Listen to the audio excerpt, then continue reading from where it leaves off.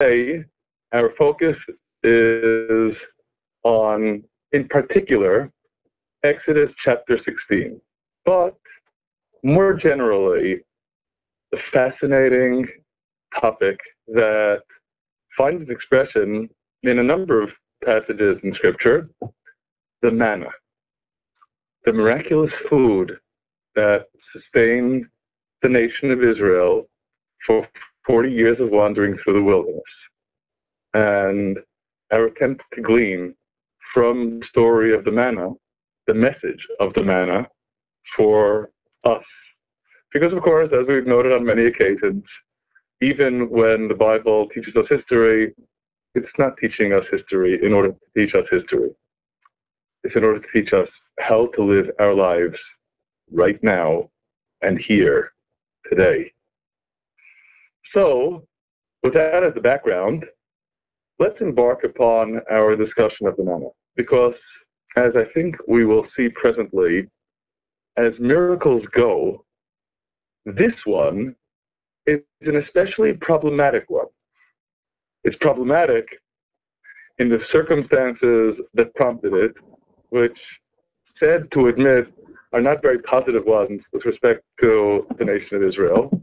And not only does the nation of Israel complain a lot before it gets the manna, it keeps on complaining an awful lot, almost frighteningly so, after it gets the manna as well, which inevitably raises the question, what was their problem?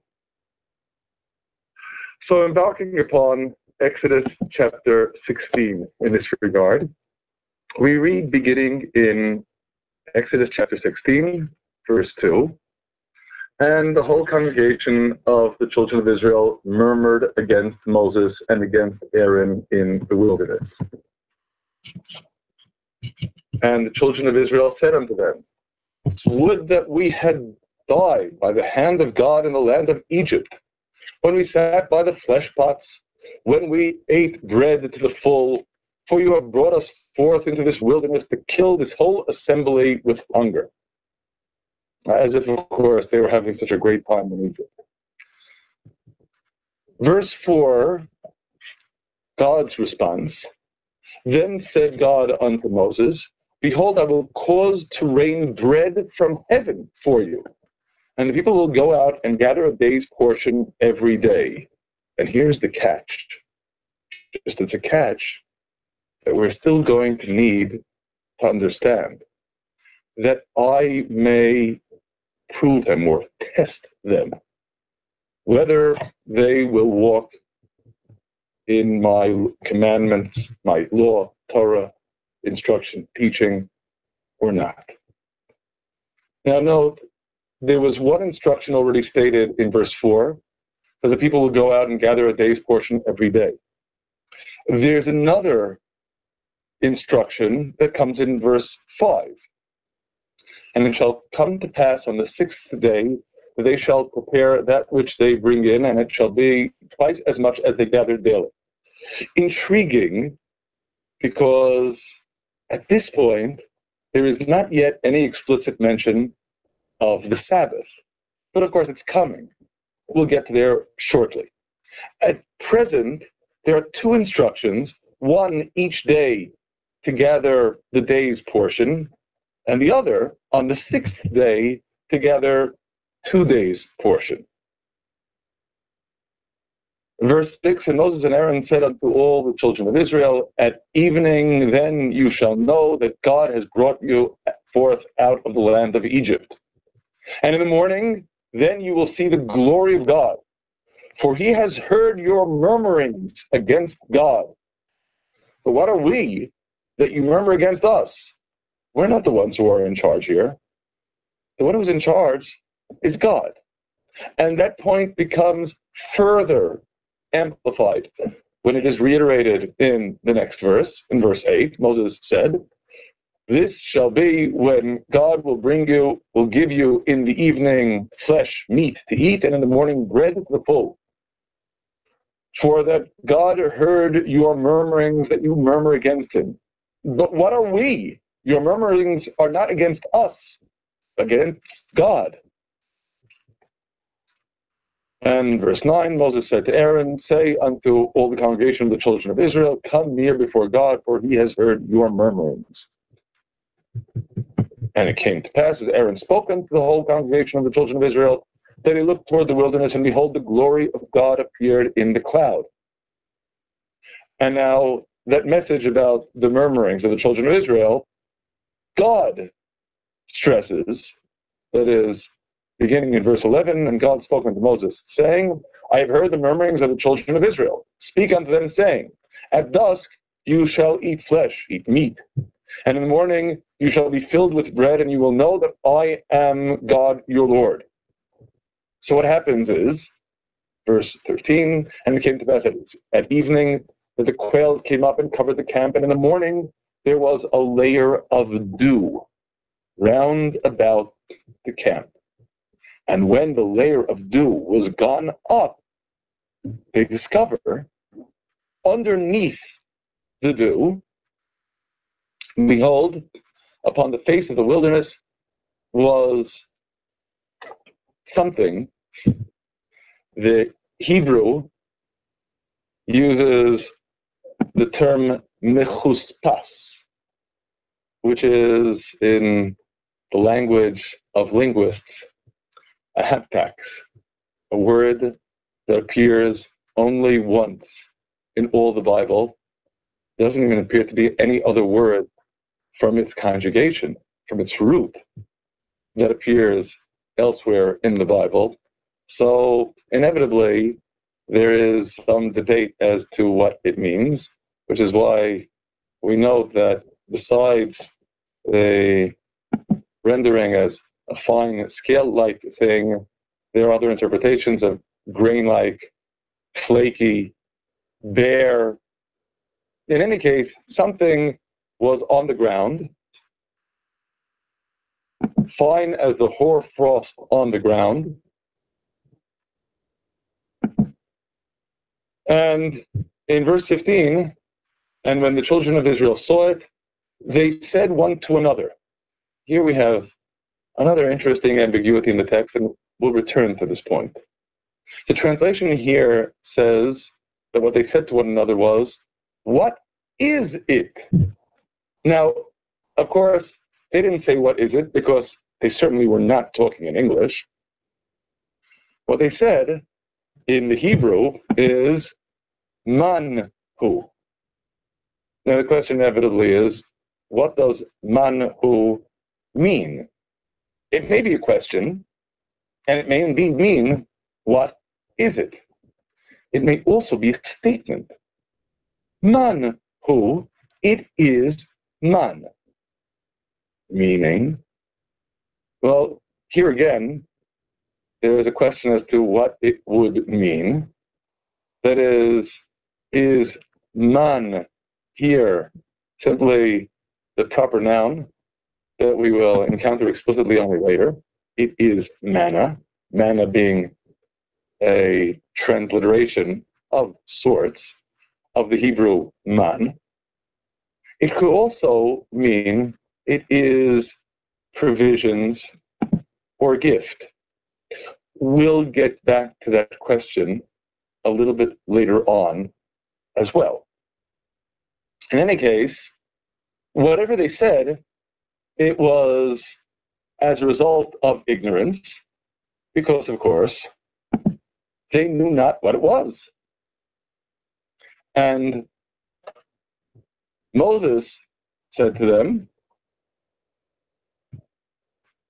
it is the bread that God has given you to eat.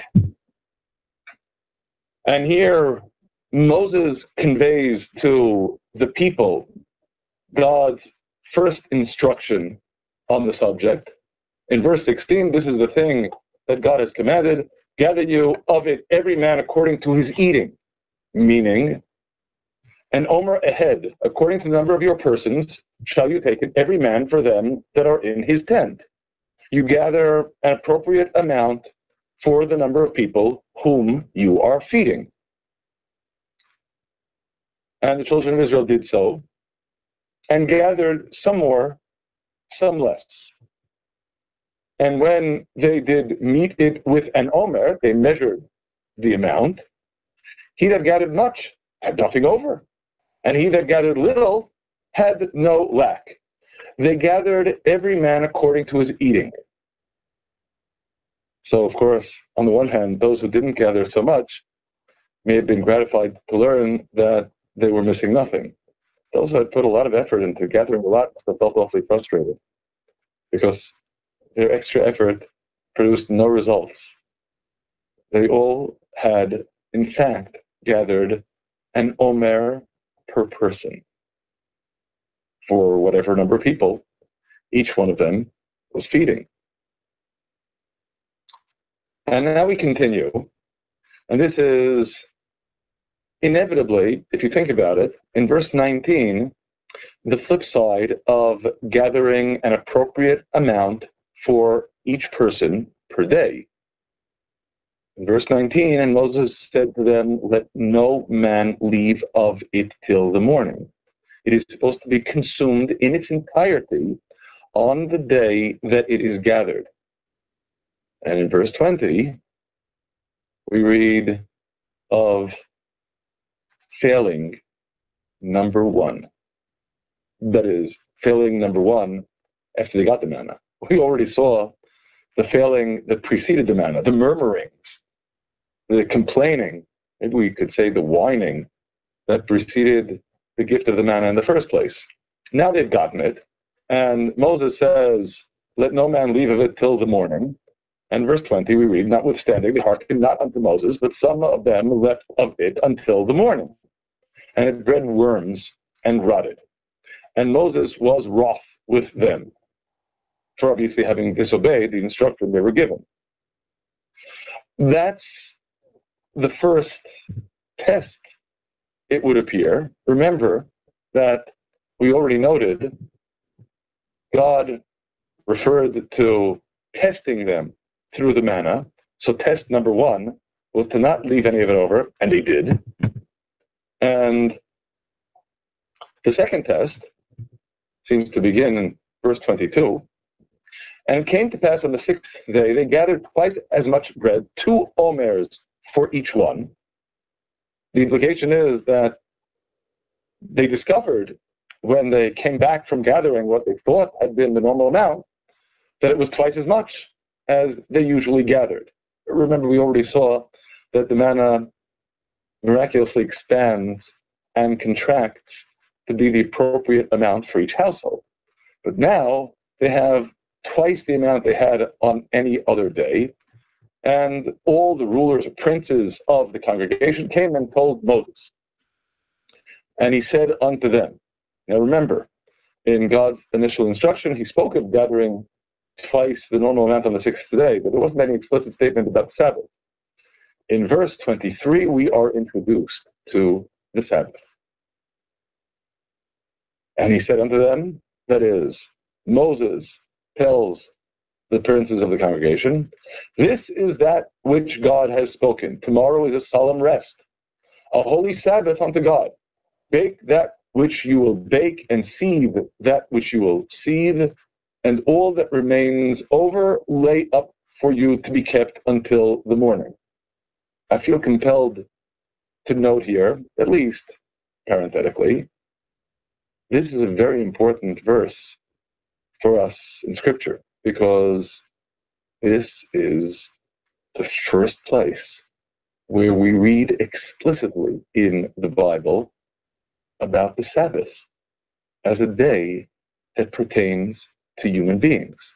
Now, I realize that some people may immediately object, what are you talking about? We read about the Sabbath in Genesis chapter 2, verses 1, 2, and 3, where we read about God desisting from work on the seventh day. To which, inevitably, my response is, that has nothing to do with human beings. That's God desisting from his creative work on the seventh day. Well, for that matter, on the first day, God created light. Do you create light every Sunday? If you don't create light every Sunday, there's no reason for you to assume that you're supposed to desist from creative activity on Saturday. Until, that is, Exodus chapter 16, verse 23. the first place where the Sabbath is explicitly presented as a day that impacts on people. That Israel is required to desist from creative work on the seventh day, on the Sabbath, and as a result, even the manna will not fall on the Sabbath, nor is there to be any effort put into collecting it on the Sabbath. They collect a double portion on the sixth day, and we read in verse 24 that miraculously, in contrast to what happened when they kept the manna overnight on any other day of the week, and they laid it up till the morning as Moses bade, and it did not rot, neither was there any worm therein. And Moses said, eat that today. For today is the Sabbath unto God. Today you shall not find it in the field.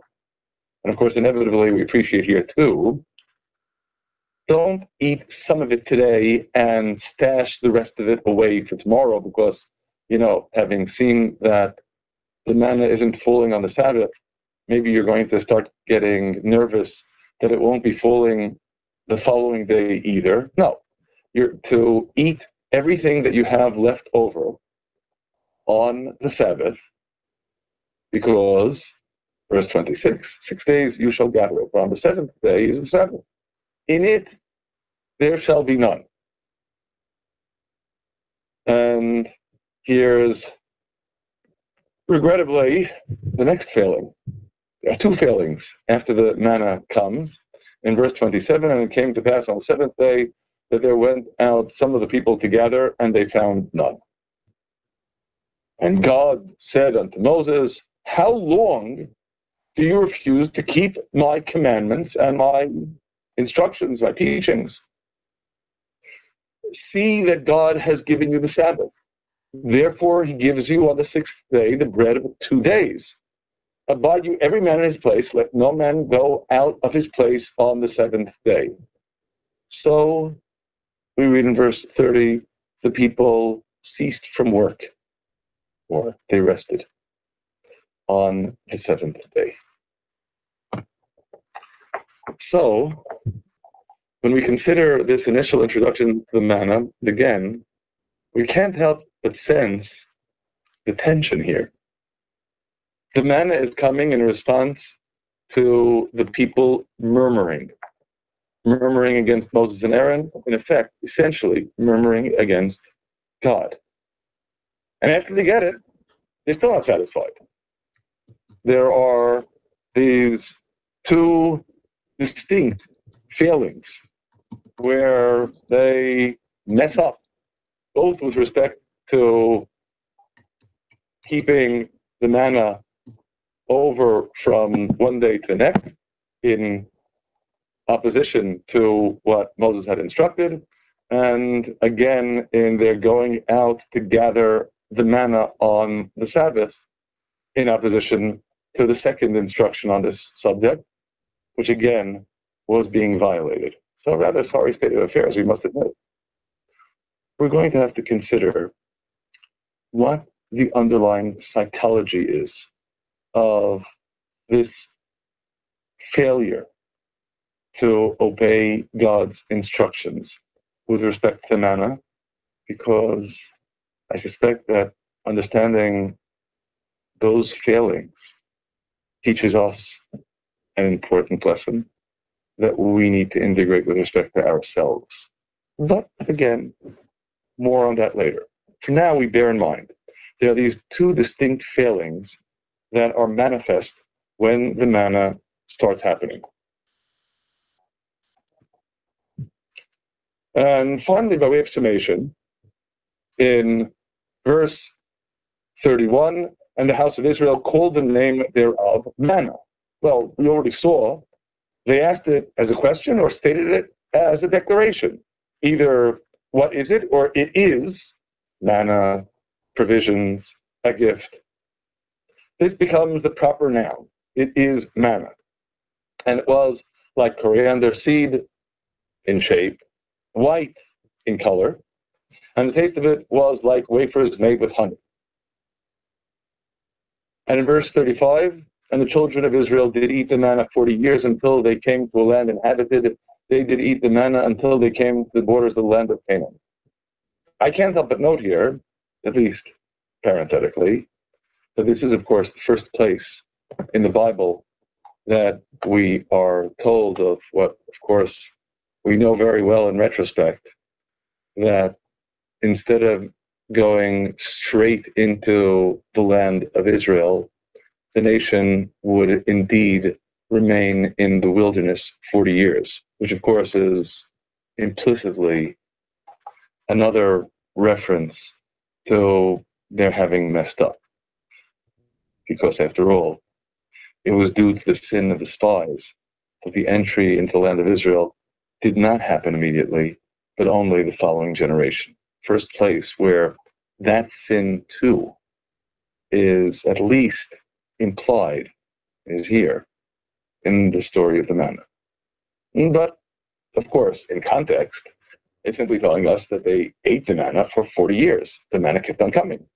Does that mean that they became happy with it? Sad to say, evidently, not. Can I interrupt time? Okay. I didn't understand what you said about the thing about being at the border and the other people you mentioned or something, the things or something. Again, that they remained in the wilderness for 40 years is something that we only learn, of course, in detail in Numbers chapter 13 as a result of the sin of the spies. At this point, it is a tantalizing indication that there are problems ahead. But of course, with respect to the manna, we have enough problems right now. As we'll see, let's continue with Numbers chapter 11, because there's a lot of scenery that I'd like to share with you first, okay? Okay.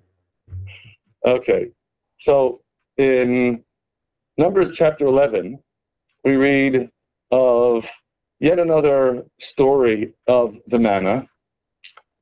It's significant to note that while in Exodus chapter 16, despite the murmurings, despite the whining of the children of Israel, God gives them nothing but all the patience and all the gifts.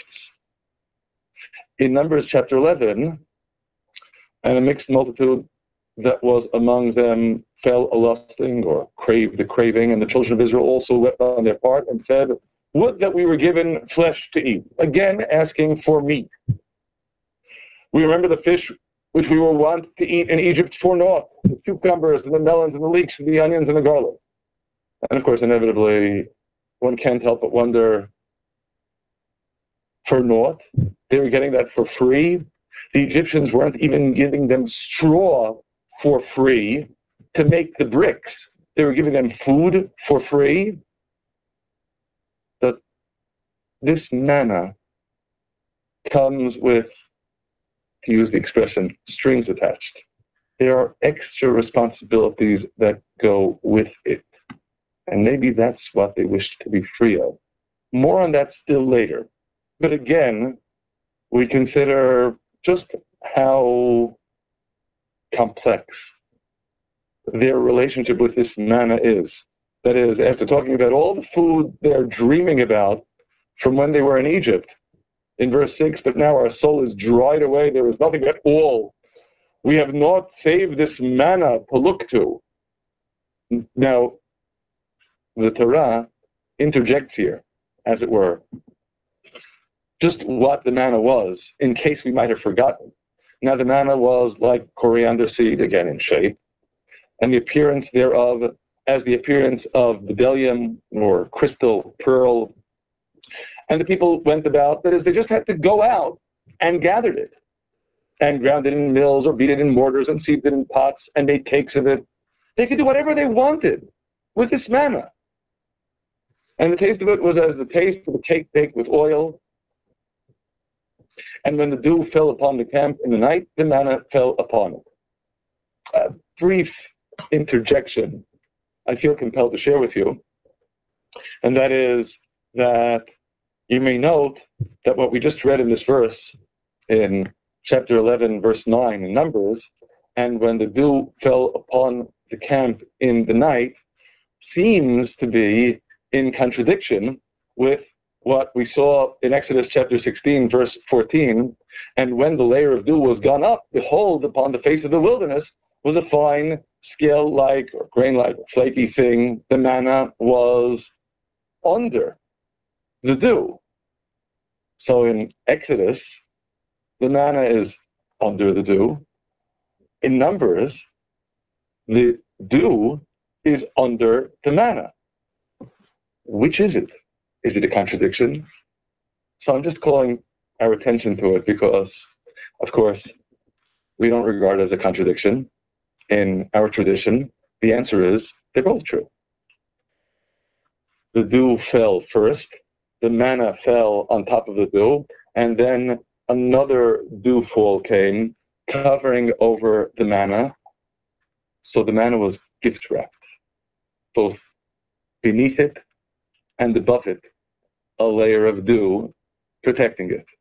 And that is one of the reasons, personally, my favorite reason, for the custom that we Jews have to cover the chalot, the loaves of bread, at the Sabbath and festival meals, and there are always 2 loaves, as a remembrance of the blessing of the manna that on the eve of the Sabbath, and presumably also on the eve of the holy days, fell in double portion. So as a remembrance of that, we use 2 loaves on the Sabbath and on the festivals in the special meals that we have.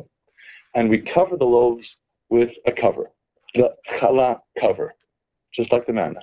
There's a tablecloth beneath it, and there's the challah cover above it, as a remembrance of those 2 layers of dew that gift wrapped the manna. Okay, just figured I would mention that as a parenthetical aside. But getting back to what was taking place in Numbers chapter 11, because this is anything but a pleasant story, remember, they're complaining. The manna has all these special qualities, and all they're saying is, we remember all the food that we got for free in Egypt. And at this point, as we read in the following verses, Moses himself is so exasperated, he's ready to resign. Verse 10, and Moses heard the people weeping, family by family, every man at the door of his tent, and the anger of God was kindled greatly, and Moses was displeased. And Moses said unto God, wherefore have you dealt ill with your servant, and wherefore have I not found favor in your sight, that you lay the burden of all this people upon me? Have I conceived all this people? Have I borne them or begotten them? That you say to me, carry them in your bosom, as a nursing father carries a suckling child unto the land which you did swear to their fathers? When shall I have meat, flesh, to give unto all this people? For they trouble me with their weeping, saying, give us flesh, give us meat, that we may eat. I am not able to bear all this people myself alone, because it is too heavy for me. And if you deal thus with me, kill me, I pray you. I can't take it anymore. If I have found favor in your sight, and let me not look upon my wretchedness.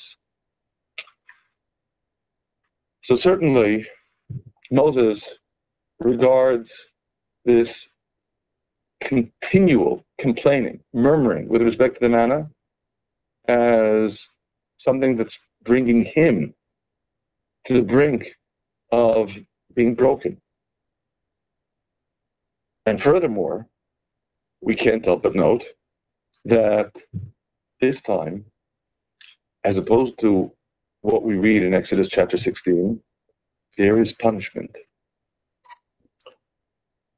In the continuation of the chapter, in verse 31, and there went forth a wind from the sea and brought across quails from the sea, and let them fall by the camp, about a day's journey on this side and a day's journey on the other side, round about the camp, and about 2 cubits above the face of the earth.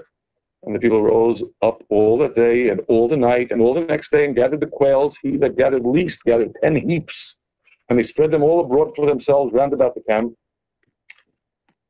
And verse 33. While the flesh, the meat, was yet between their teeth, ere it was finished, the anger of God was kindled against the people, and God smote the people with a very great plague. And the name of that place was called Kivrot HaTa'ava, which literally means graves of the lust, or graves of the craving, because there they buried the people that lusted, that craved. A rather sorrowful conclusion to the story. Again, they're complaining. They don't like the manna. And that's not it. 10 chapters later, in Numbers chapter 21, verse 4, and they journeyed from Mount Horeb by way of the Red Sea to encompass the land of Edom, and the soul of the people became impatient because of the way. Verse 5, and the people spoke against God and against Moses. And what are they complaining about here again? Wherefore have you brought us out of Egypt to die in the wilderness? For there is no bread, there is no water, and our soul loathes this bread. In the Hebrew, it's lechem haklokel. Again, an ambiguous, vague haptax. Either this light bread or this insubstantial bread or this rotten bread, but we don't want it anymore. And again, as we saw in Numbers chapter 11, this time, as opposed to in Exodus chapter 16, there is punishment. And God sent fiery or venomous serpents among the people, and they bit the people, and much people of Israel died. So you get some kind of a sense here of a very unpleasant, unhealthy, even deadly dynamism. They're getting this miracle, bread from heaven every day, and they don't like it. They don't want it. They're complaining relentlessly. They complained that they didn't have any bread, and when God sends them this bread, they don't stop complaining.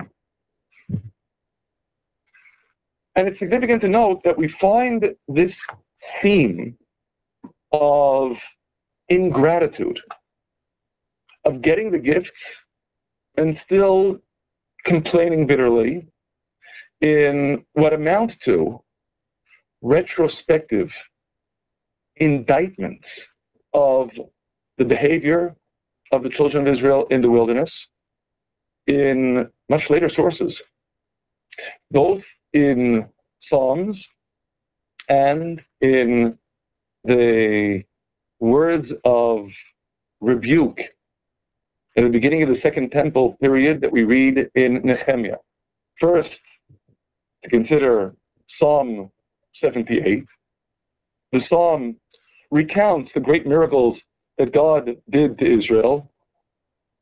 It's for brevity, we're starting with verse 14. The previous verse speaks of the splitting of the sea, which we read just shortly before Exodus chapter 16. The splitting of the sea is in Exodus chapter 14, the song over the splitting in Exodus chapter 15. And then in verse 14 here, reflecting what we read in Exodus chapter 13, and again in Exodus chapter 14 as well. By day also he led them with a cloud, and all the night with a light of fire. He cleaved rocks in the wilderness and gave them drink abundantly as out of the great deep. Well, that we read in Exodus chapter 17. He brought streams of flowing water also out of the rock and caused waters to run down like rivers. Yet went they on still to sin against him, to rebel against the Most High in the desert. How? This is going to sound awfully familiar. And they tested God in their heart by asking food for their craving. Yea, they spoke against God. They said, can God prepare a table in the wilderness? Behold, he smote the rock, that waters gushed, flowed out, and streams overflowed. Can he give bread also? Or will he provide flesh for his people? We're not sure. We're challenging God. Verse 21, therefore God heard and was wroth, and the fire was kindled against Jacob, and anger also went up against Israel, because they believed not in God and trusted not in his salvation. Can you imagine? They didn't believe in God after everything they'd seen. They saw a sea split. They saw waters coming forth from a rock. All the miracles of the Exodus, all the plagues of Egypt. We're not sure yet. We don't know if we believe in God or not. Sounds absurd. What exactly is this deficiency of belief? And of course, it's significant to note that still and all, the emphasis as presented in Psalm 78 is, despite what they're doing, consider what God is giving them. And he commanded the skies above and opened the doors of heaven. And verse 24, we read explicitly. And he caused manna to rain upon them for food, and gave them of the corn of heaven. Man did eat the bread of the mighty. He sent them provisions to the full. Referring to this extraordinary gift of bread from heaven. But they're not happy. They still complain. And similarly, in Nehemiah chapter 9, then the Levites, Jeshua and Kadmiel, Bani Hashabnea, Sherebiah, Hodiah, Shebaniah, and Ptachia, said, stand up and bless God, your Lord, from everlasting to everlasting, and let them say, blessed be your glorious name that is exalted above all blessing and praise. You are God, even you alone. You have made heaven, the heaven of heavens, with all their hosts, and the earth and all things that are thereon, the seas and all that is in them, and you preserve them all. The hosts of heaven prostrate themselves before you. And then the focus, once again, on the wonders of the Exodus. Skipping to verse 9, and you saw the affliction of our fathers in Egypt, and you heard their cry by the Red Sea, and did show signs and wonders upon Pharaoh and on all his servants and on all the people of his land. For you knew that they dealt proudly against them, and you did get yourself a name as it is this day. And you divided the sea before them, so they went through the midst of the sea on the dry land. And their pursuers you cast into the depths, as a stone into the mighty waters. Moreover, in a pillar of cloud you led them by day, and a pillar of fire by night, to give them light in the way wherein they should go. Again, recounting the miracles that we just saw, right before Exodus chapter 16. The pillar of cloud and pillar of fire in Exodus chapter 13, and again repeated in Exodus chapter 14, the splitting of the sea in Exodus chapter 14, and the singing of the song over it the following chapter, all that as a prelude. Now, skipping forward, you came down also upon Mount Sinai and spoke with them from heaven and gave them upright ordinances and laws, instructions, teachings of truth, good statutes and commandments. You gave them your holy Sabbath and commanded them commandments and statutes, and again, law, Torah, teaching by the hand of Moses, your servant. And what else did you do? Here it is again. And gave them bread from heaven for their hunger, and brought forth water for them out of the rock for their thirst. To what end?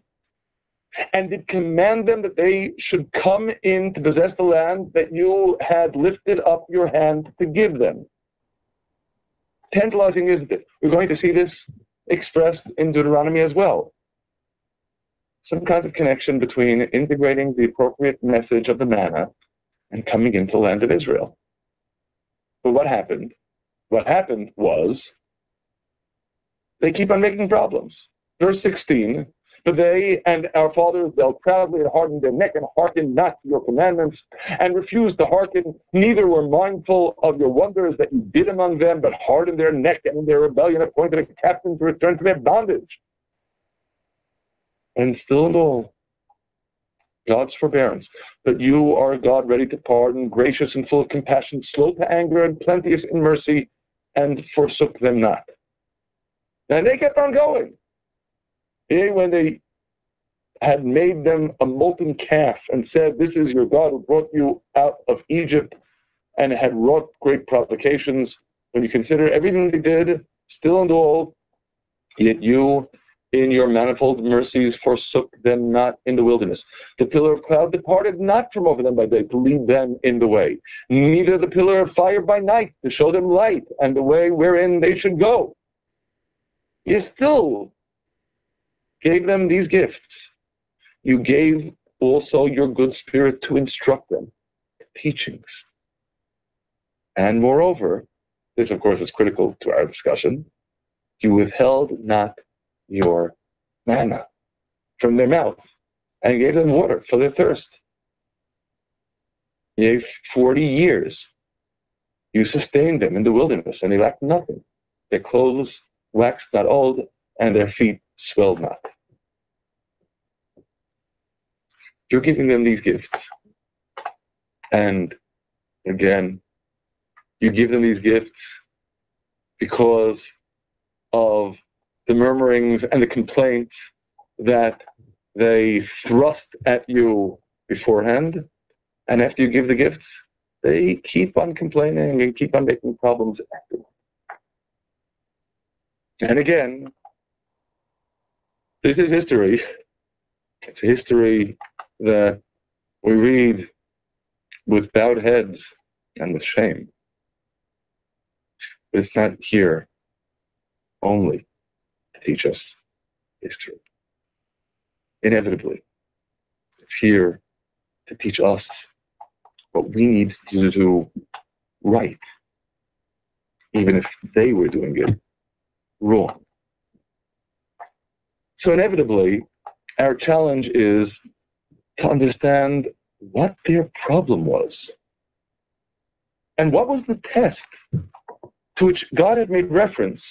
Remember, at the very beginning, that God said in Exodus chapter 16, verse 4, "I will cause to rain bread from heaven for you, and the people will go out and gather a day's portion every day, that I may prove them," test them, whether they will walk in my Torah, my instruction, my teaching, or not. What's the test about? And of course, inevitably, how do we understand in that context their failings? Their failings in Exodus chapter 16, to review, in stashing the manna overnight against the explicit instruction of Moses to not keep any of it overnight. And they're going out to look for the manna on the Sabbath against the explicit instruction of Moses that there won't be any manna on the Sabbath. What's going on? Maybe the first key to emphasize here is to return to an issue that we already noted. And that is the first place, maybe, that the word manna, man, appears.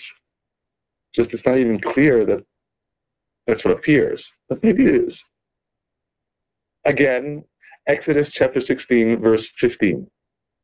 That when the children of Israel saw it, either they asked one another, "What is it?" or they said to one another, "It is man," which we can render as manna by transliteration, or render as provisions, a gift, as a translation.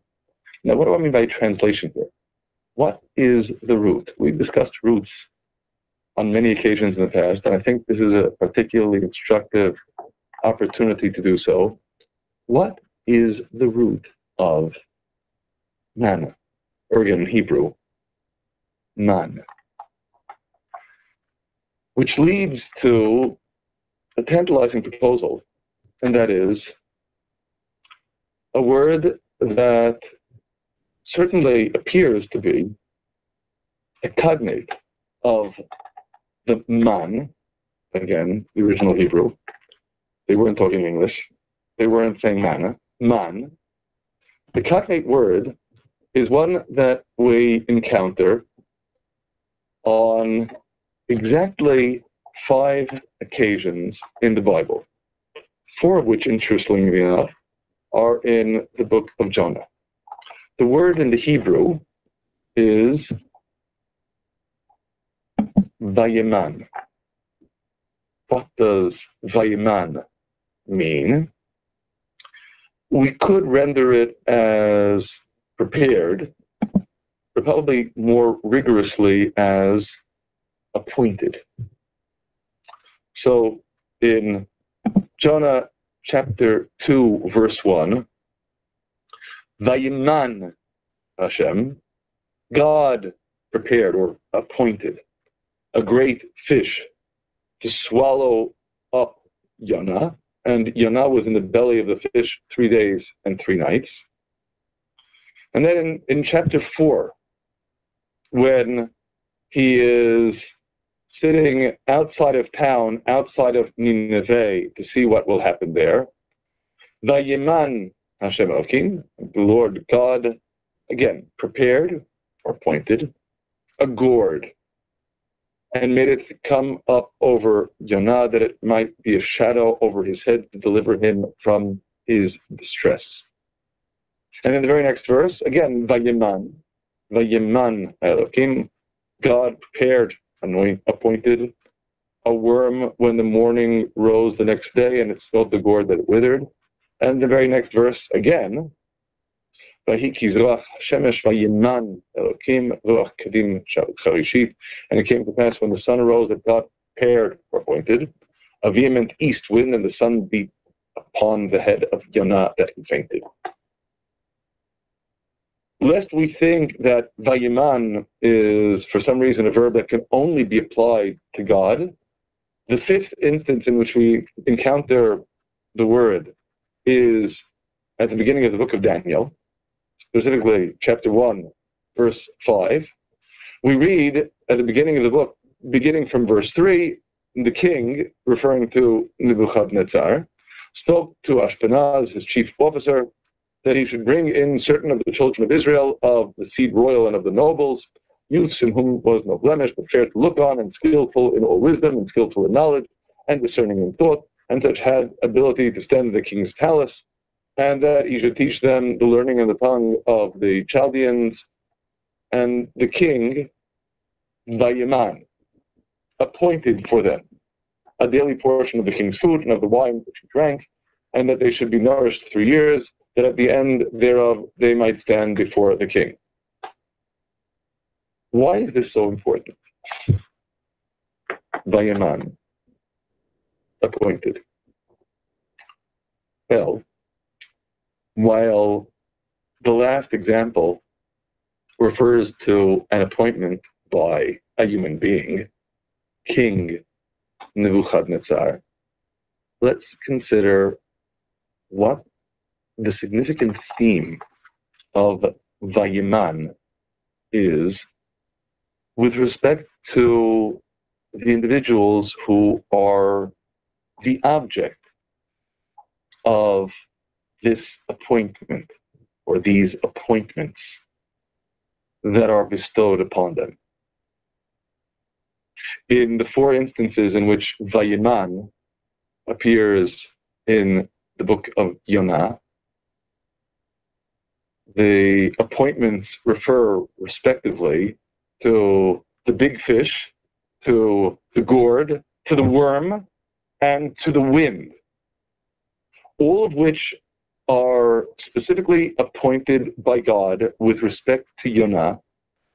And of course, what is most significant, most critical, is in each instance, Yonah has nothing to do with it. He's the object, all right. These appointments are bestowed upon him, but he's not in control at all. The appointment is coming directly, exclusively from God, not through any agency of his own. Likewise, in the 5th example, in the book of Daniel, obviously Daniel and his companions have nothing to do with this appointment of the daily portion of the king's food. Indeed, as we read in the continuation of the chapter, they have a problem with it. But they're not in control. They're the objects, the recipients, not the ones who are controlling anything. And maybe this is really the crux of the issue, the problem. The problem is all about control. Who's in charge? That is, at the outset, in Exodus chapter 16, the children of Israel are complaining. They're complaining because they don't have food. And God's response is, they don't have food, I'll give them food.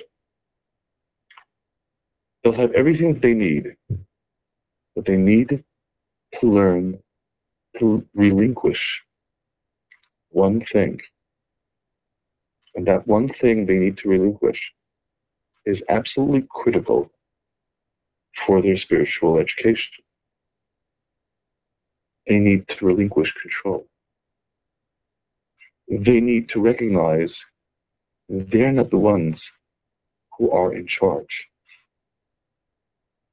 God is.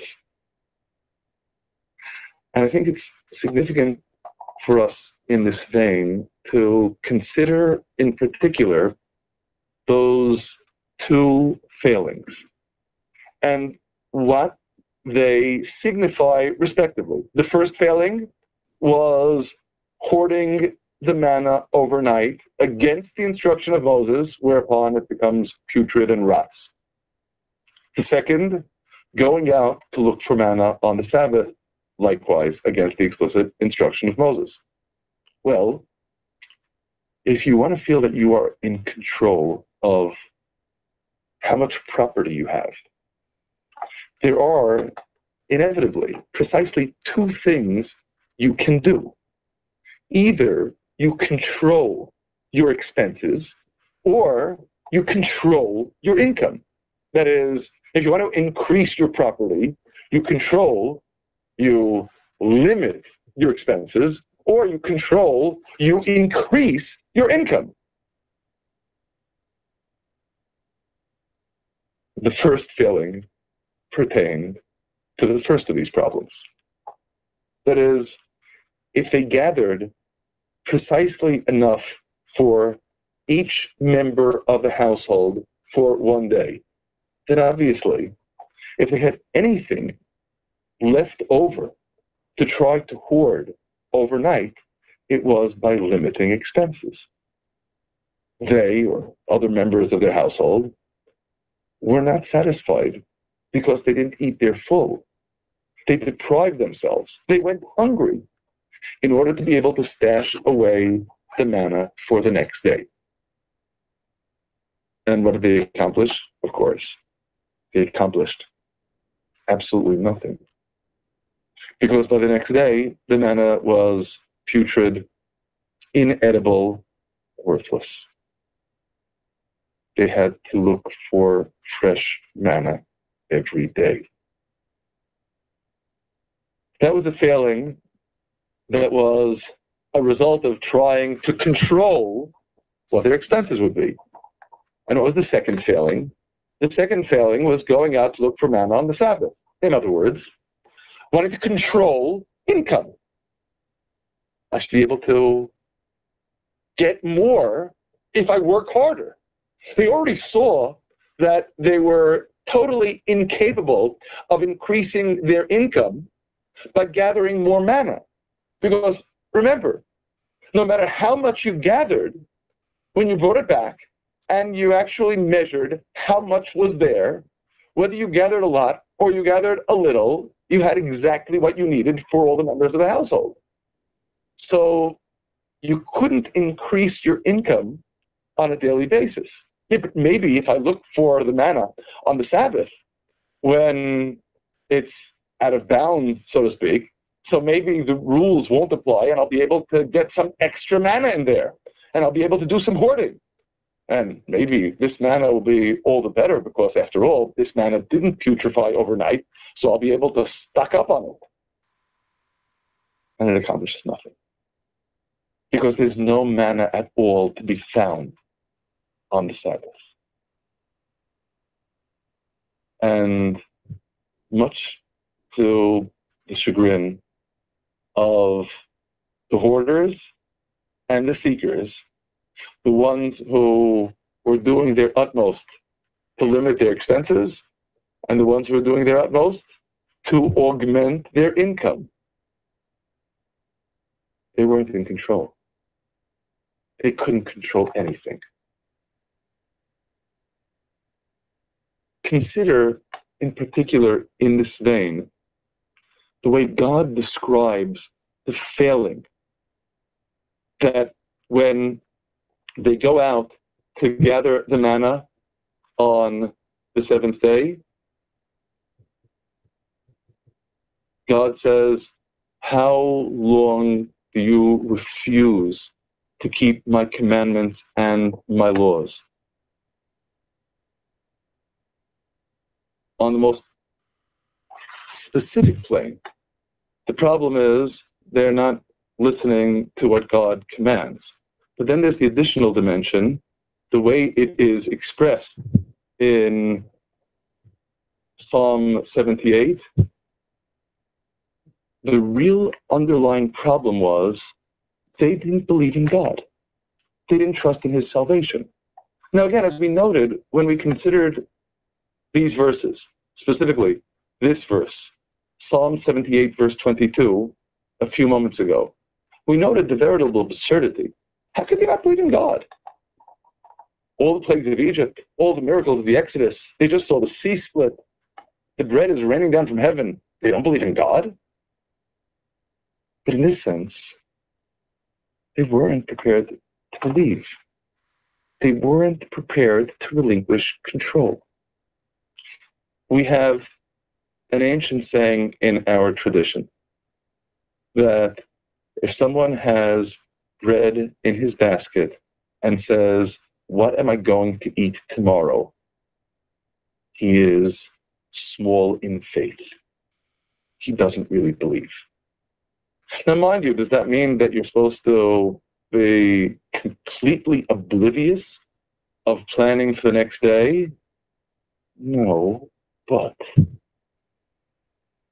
if you think that you're the one who's in control, if you're worried because you think you have to take care of everything because you're the one who's in charge, if altogether you think you're the one who's in charge, you really don't believe in God. This isn't just a problem for them. This is a problem for us. That's why we're not learning history here. We're learning how to live right now, right here, all the time. And this, of course, again, for the nation of Israel, newly freed from slavery, was an ongoing challenge. They didn't like the manna. They kept on complaining about the manna. Numbers chapter 11, Numbers chapter 21, because what the manna is demanding of them is precisely what they are striving to hold on to at all costs. To feel that, as opposed to the slave who doesn't control anything, that they're in control. And the manna is forcing them to admit they're not in control. God's in control. They don't take nicely to that at all. And when we consider that as the essential issue, that what the man is, as expressed again in that conjugation that we saw in Jonah and in Daniel, something appointed, something that comes from God, something that is emblematic of God's control and not our own, then we can appreciate what is the final source that I'd like us to consider, and that is the message in Deuteronomy chapter 8. All the commandments that I command you this day you shall observe to do, that you may live and multiply and come in and possess the land that God swore unto your fathers. We already noted the connection here. The connection that pertains to being able to merit entry into the promised land. But let's see how that merit plays out in Deuteronomy chapter 8. And you shall remember all the way that God your Lord led you these 40 years in the wilderness, that he might afflict you, to prove or test you, to know what was in your heart, whether you would keep his commandments or not. To know, we should stress, obviously does not mean here that God needs to know what is in our hearts, because God knows what's in our hearts. More to make known, to make it clear, to make it obvious to external observers, maybe more importantly, to make it obvious to ourselves what's really going on inside. And he afflicted you, and suffered you to hunger, and fed you with manna that you knew not, neither did your fathers know, that he might make you know that man does not live by bread only, but by everything that proceeds out of the mouth of God does man live. How is that lesson going to be learned here? Of course, on the one hand, because if not for God, you'll have anything to eat. So that, of course, we readily appreciate. But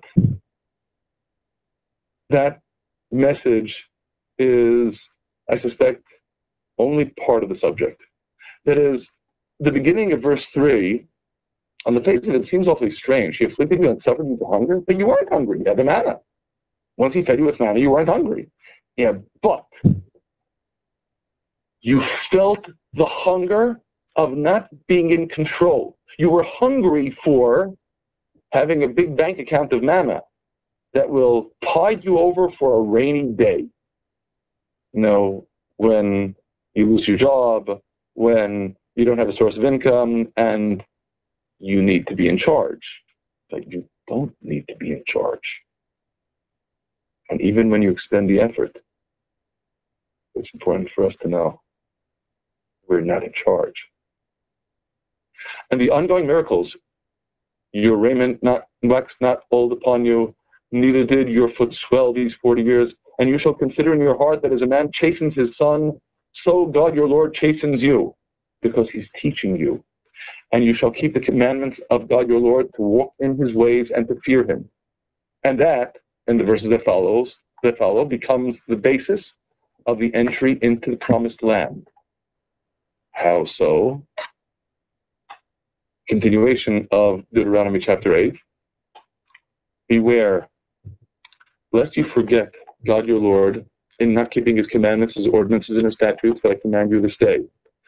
Lest when you have eaten and are satisfied, and have built goodly houses and dwelt therein, and when your herds and flocks multiply, and your silver and gold is multiplied, and all that you have is multiplied, then your heart be lifted up, and you forget God your Lord, who brought you forth out of the land of Egypt, out of the house of bondage, who led you through the great and dreadful wilderness, wherein were serpents, fiery or venomous serpents, and scorpions, and thirsty ground where there was no water, who brought you forth water out of a rock of flint, who fed you in the wilderness with manna,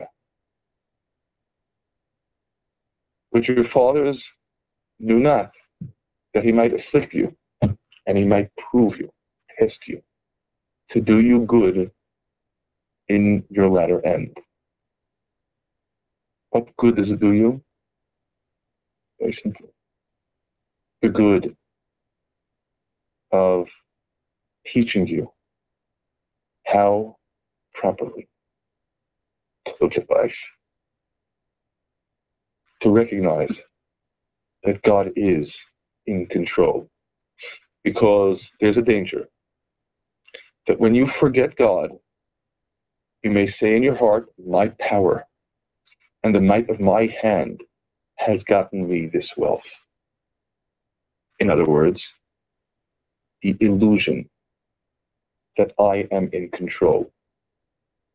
The reason that the manna is stated in the previous verse as the basis of God proving you, testing you to do you good in your latter end, is because that's what will enable you to realize, verse 18, you shall remember God your Lord, for it is He who gives you power to get wealth, that He may establish His covenant, which He swore unto your fathers as it is this day. Now note, the antidote to saying, my power and the might of my hand has gotten me this wealth, is not to say, ironically enough, that my power and the might of my hand did not get me this wealth. No. Your power and the might of your hand has gotten you this wealth. Just remember where the power comes from. Verse 18 doesn't tell you to say that my power and the might of my hand had nothing to do with this wealth. It just tells you that you need to remember God your Lord gave you the power to get the wealth. In other words, of course, you need to do what you need to do, but you need to know that everything that you're doing is, in effect, as God's proxy, as God's messenger. You used your power, but God gave you the power. That's what believing in God is about. Not sitting back passively, because, with the manna as well, they didn't sit back passively.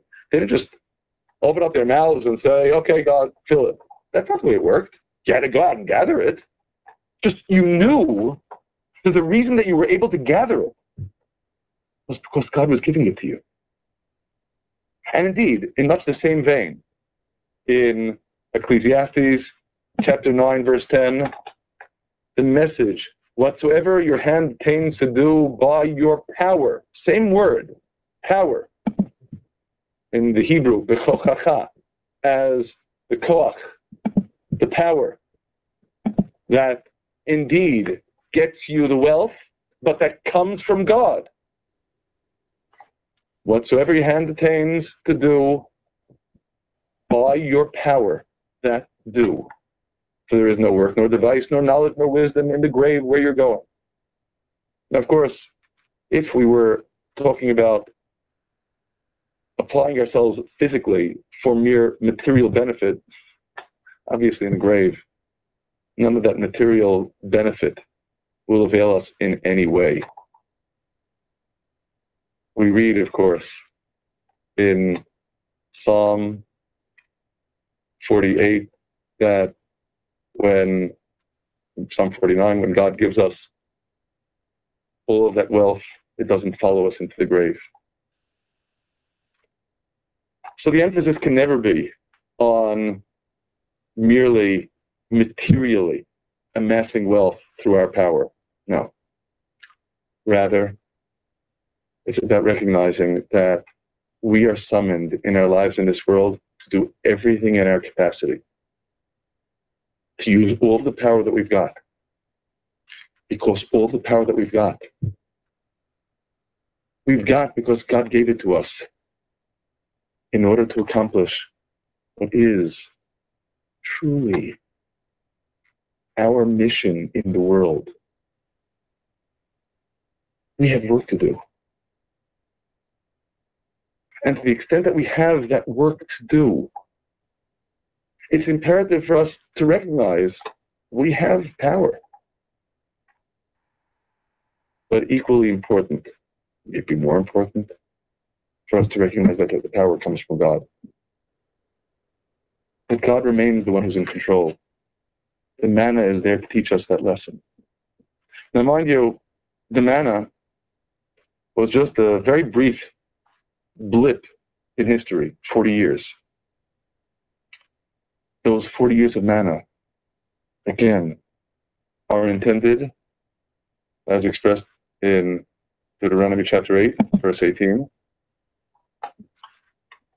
to remember God your Lord, that He may establish His covenant that He swore unto your fathers, as it is this day. Which covenant? The promise of the promised land. Because the promise to the promised land is, after all, a promise. To come into a land where you're not going to be getting bread that comes down from heaven, where you'll get bread by the sweat of your brow. You'll get bread because you made it grow from below. And that danger is lurking all the more that you might think, I'm in charge. I did it myself. If you learn the message of Manna, you will have inoculated yourself against that danger. You'll know that you have power, that the power comes from God. You'll know that you are charged to work, that He is the one who is in charge. You'll know that you have a job to do, and He, by His good grace, has made you into His junior partner. And by doing so, that you earn God's blessings. That's the message and the blessing of the Manna. God bless.